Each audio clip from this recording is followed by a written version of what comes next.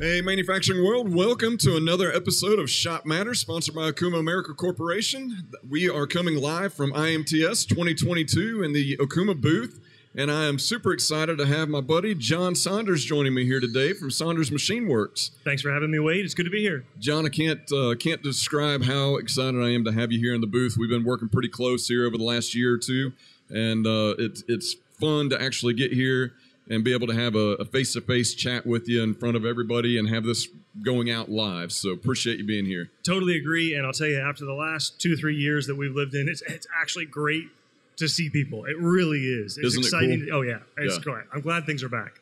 You know, we talk about doing things in a virtual environment, and we did the virtual show last year, and we did a lot of videos. We did some things to try to do as best we could.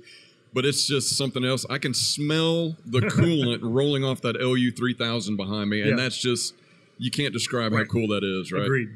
So, how's the show going for you guys? It has been amazing. You know, we come into this thing with optimistic, high hopes that it's going to be busy. And Monday at 9:30, it started jam-packed. And, okay, so Monday was good. So then you're thinking, okay, was that a one hit? What's Tuesday going to look like? Tuesday's been packed. Wednesday's been packed. It's been absolutely amazing. I've been ping-ponging around like a ping pong at a college event somewhere, you know. Yeah. So it's been a lot of fun. We've really had a good time with it. What are you seeing? How have you enjoyed the show? Oh, it's great. Like I said, it's great to be here. I enjoy, you know, it's a mix because you want to learn, but you also want to see what you don't know. And it can be hard. It can be hard to walk through a trade show and poke your head into a booth that's a company you don't know or a process you don't know. But that's what it's all about, is learning and pushing yourself outside your comfort zones. Right. And so it's been great. Yeah. I'm glad I've got 2 more days. I'll have 4 full days here, which I'm going to use them all. Yeah, absolutely. I got to do a quick chat over there in the AMT booth last night, and they wanted to give 5 pieces of advice, you know, if you could tell a younger you. Okay. And I could only, you know, my brain just, I'm more of a slow thinker to process things. I said, well, I've got one that really stands out to me, and that's don't be an expert. Because if you're an expert, you lose that lust to continue to learn and find what's the new tidbits that's new and exciting. Yeah. So to me, don't be an expert. Get in there and just find out what's cool. So as you've been around the show, anything stand out to you that just jumps out and you're like, holy cow, that's cool. I'm glad I came and saw this. I mean, my advice would be, I guess, 2 things. Number one, I do find that when I'm at the show, you're sort of in a overstimulated environment, and it can be difficult to focus or come up with a plan because every time you turn a corner, there's more machines running, which I still get really excited about. Some people may not, but like it's just really cool. I mean, we're looking here seeing robots and turrets and so forth. Yeah. So I have a notepad list that I refer back to on my phone that sort of says, John, before you leave IMTS, these are the 3 things that you actually came here to do and learn, and come up with a plan around that. But the other thing I'm really glad I did is I brought a couple parts. We're trying to think about some new things that we need to be adding and more capability within our shop. And it's kind of like what you said a minute ago about Zoom versus being in person. Well, being able to walk up to a vendor, a supplier, a machine tool builder, and hand them a part, you can just sit back and watch the wheels turn. And that's so much better than a picture or a print. So if you're coming to the show to look at machining or processes, bring your part. That's awesome. Yeah, fantastic. Yep.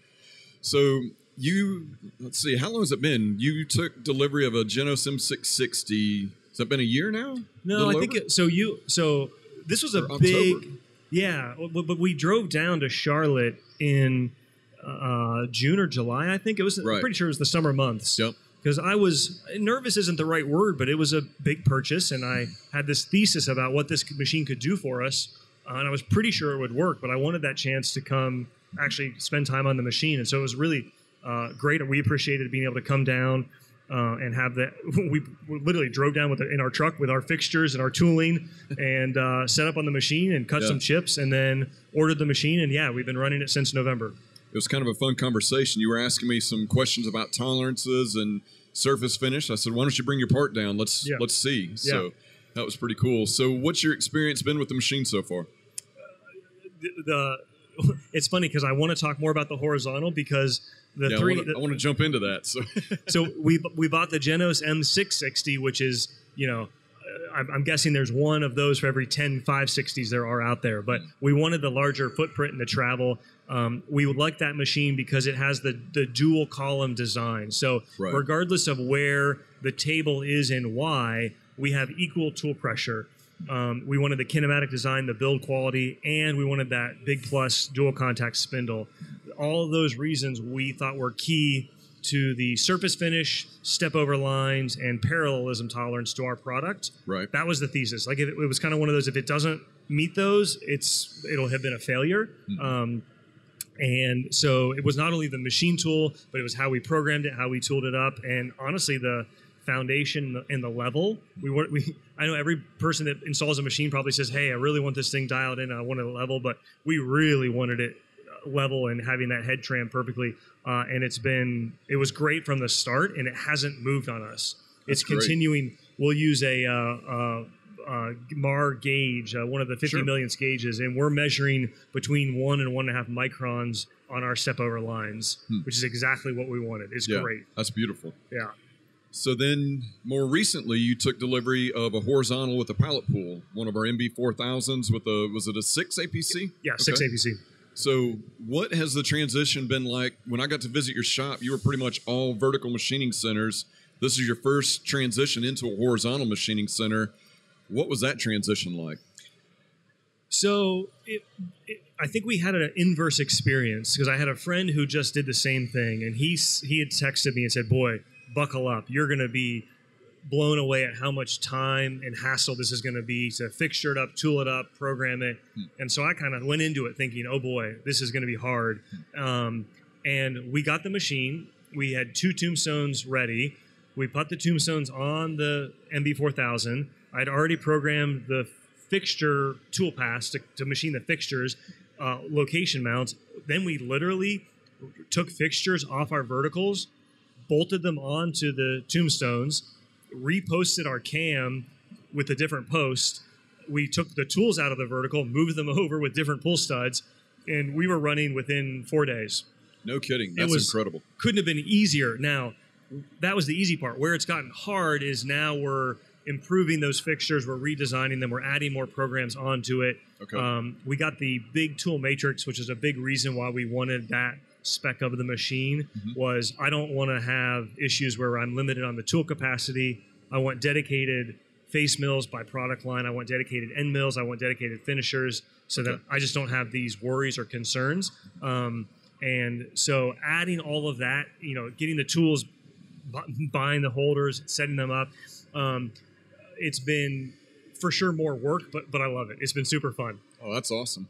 So tell me your experience. How do you utilize the pallet pools? So people have different philosophies on how they utilize automation, whether they set it up and they run the same part on every pallet and they just want to load up and get the same parts run through with unmanned operation, or they set it up for flexibility to go from part to part to part.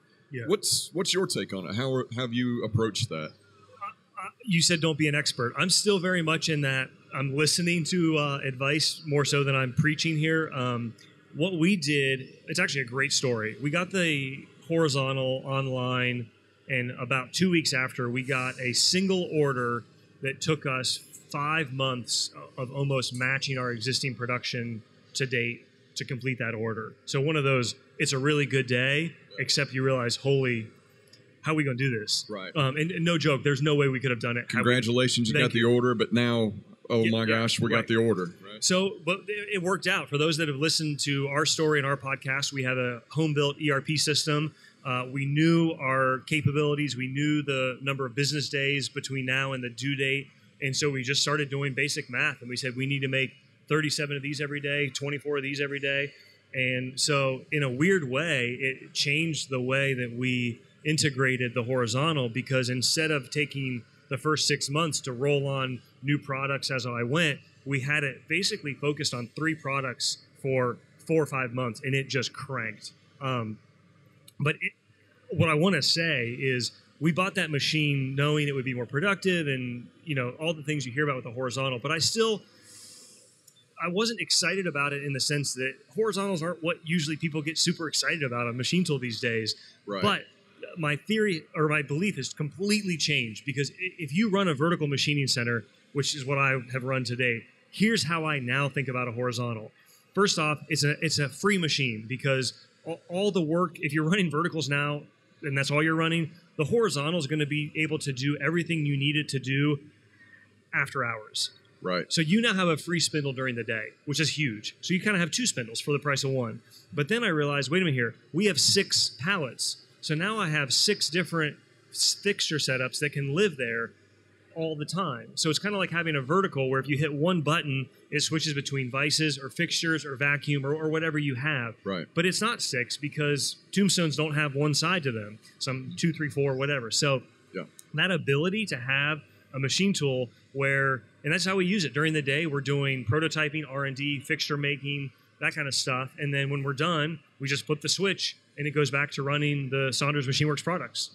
That's amazing. I love it. It's probably not a unique story, but I'll tell you, living through that makes me way more passionate. You know, I was joking with you. If somebody wants to buy a horizontal with just, I don't know what you call it, just the 2 tombstones, call me because I'm going to tell them don't do it. Don't do it. Yeah, don't do it. Start with the pallet pool. Oh, my God, yeah. Yeah, that's great.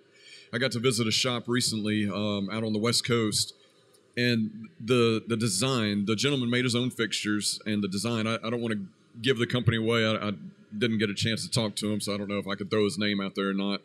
But he maximized the swing capacity. So most horizontals, you walk up, and well, you look at that MA 8000 out there and the size of the volume.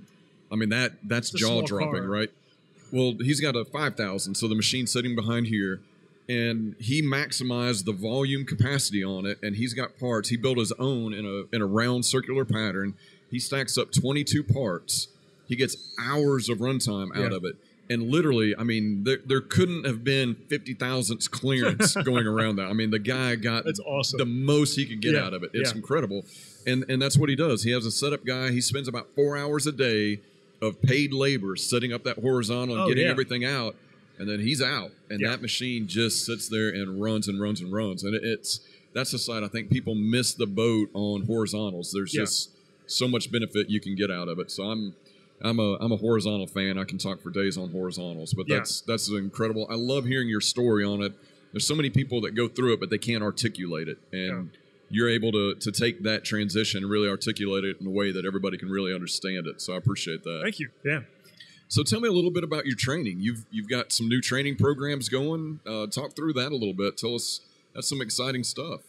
Yeah, thank you. So kind of one of those things that I never planned, but 4 or 5 years ago, we had folks reaching out to us through our YouTube audience and sort of said, hey, come to my shop or facility and train me. And I didn't want to do that. It didn't feel like it was going to scale and just wasn't, had a young family. So we just sort of said, hey, come to us. And we started offering training classes. And they proved to be really popular, and we ran them. I think we had 700 students prior to COVID. And our shop is in Zanesville, Ohio. This is not Chicago or a major Charlotte. Yeah. And so that was really humbling, and they were great classes. We shut them down with COVID, and I wasn't sure if they were going to come back. And then we had the chance, well, really not the chance. We had the sort of buy it or move on chance to buy the building next door. And I talked about this in a recent video where I realized if somebody else buys that building, I'm gonna kick myself.